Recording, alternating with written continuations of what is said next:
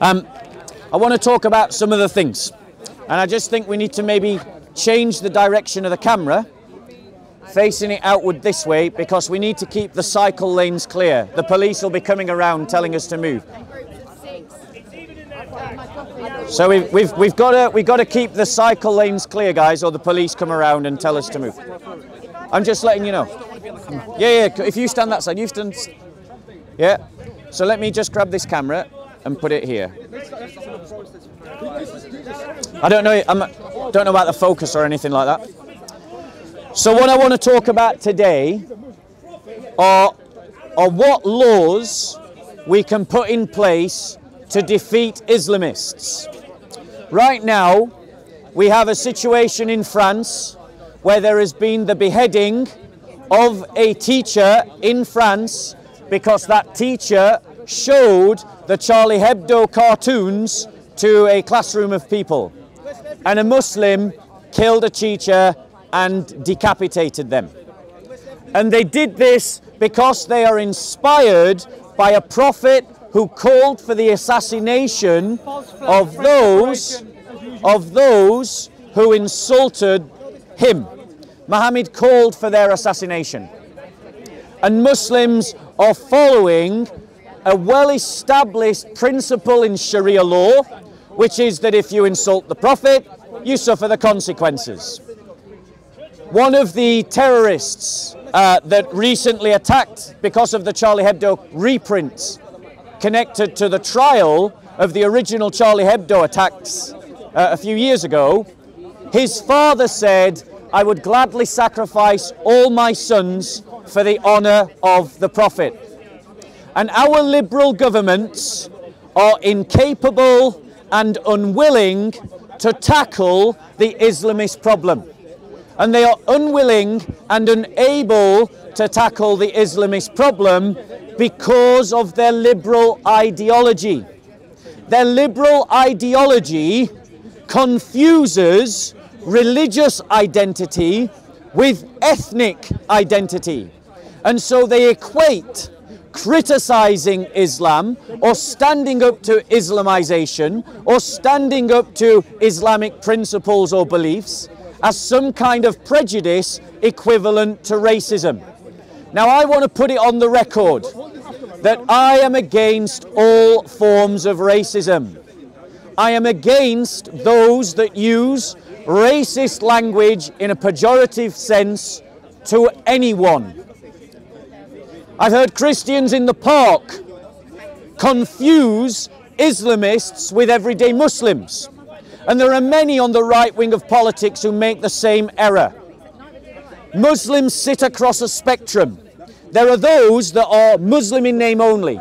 There are those that are only culturally Muslim. There are those who are liberally Muslim. There are those who are conservatively Muslim. There are those who are traditionally Muslim. And then there are those who are radically Muslim. Those who are radically Muslim are the ones who take their faith the most serious. They are the ones that seek to imitate their prophet in the closest way. The very word radical means to go to the root, to return to first principles. And our liberal state, because of a weak liberal ideology, is powerless to stand up against this Islamist ideology.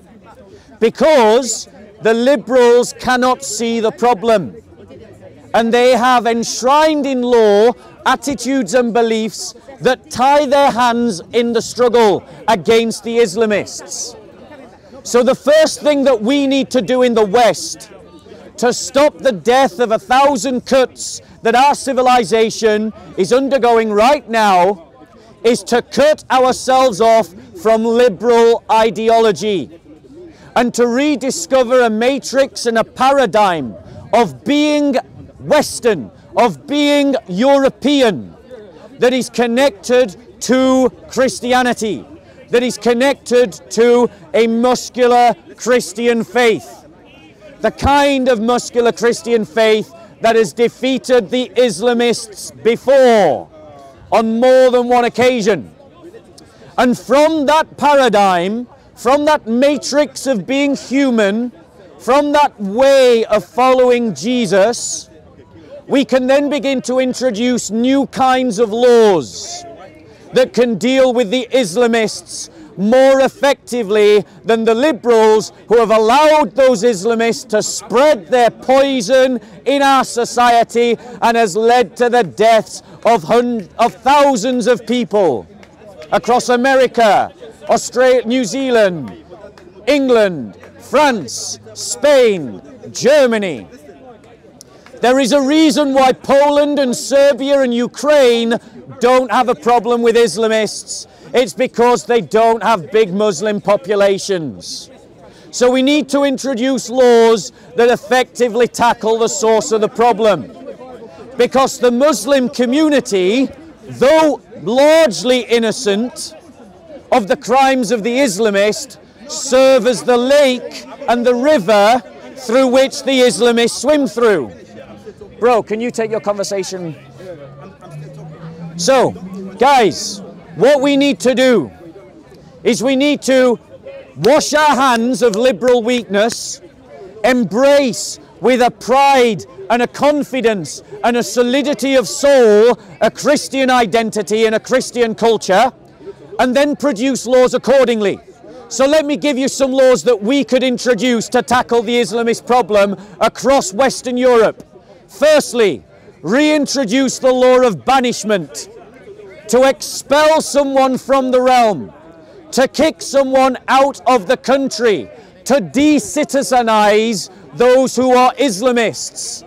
Take away the passport of Anjem Choudhry and make him a person non grata in the UK, a person unwelcome in the UK. And do the same with all of his little group and all of his followers. Take away their citizenship, remove them from the idea of being Britain, cast them out of the country with no right of return. Yes, that breaks international law, but who cares? The institutions upholding international law are themselves morally bankrupt. So let's just tear up the treaty that says that we can't de-citizenize Anjem Choudhry and his ilk. The second law that we need to introduce. One second. Bloodfire, could you take this conversation that way? Please, could you? Thank you, thank you. So the second law that we need to introduce is the law of the outlaw. The law of the outlaw. What is an outlaw? An outlaw, when we think of it culturally, as a cowboy. They were never outlaws. An outlaw is when someone is declared to be outside of the protection of the law. That their life becomes forfeit, their property becomes forfeit. Everything they own becomes forfeit, up for grabs. Anyone can do anything to them that they like with no consequence. We should introduce the concept of the outlaw back into European civilization and declare the Islamists, Anjem Choudhry and his ilk, to be outlaws, which means that you can do anything to them and the police and the courts won't touch you.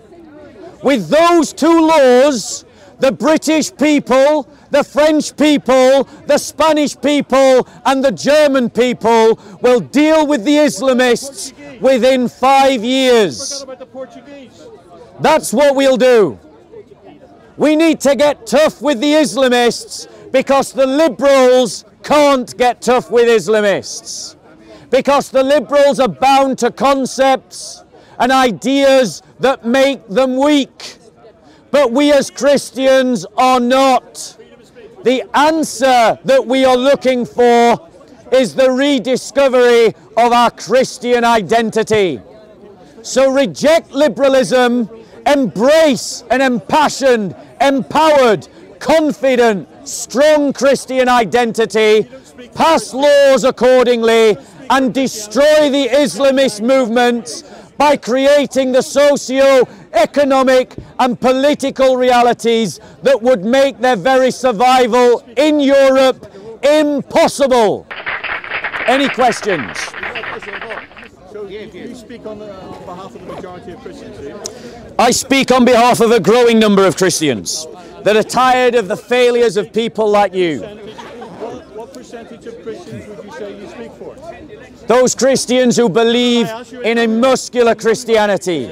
Those Christians who believe that Christians shouldn't be doormats. Those Christians who believe that it's time to start standing up for our brothers and sisters. Those Christians who believe that it's time to start standing up for Islamists, standing up against Islamists. And what does this kind of heckler stand for? Nothing. He stands for nothing.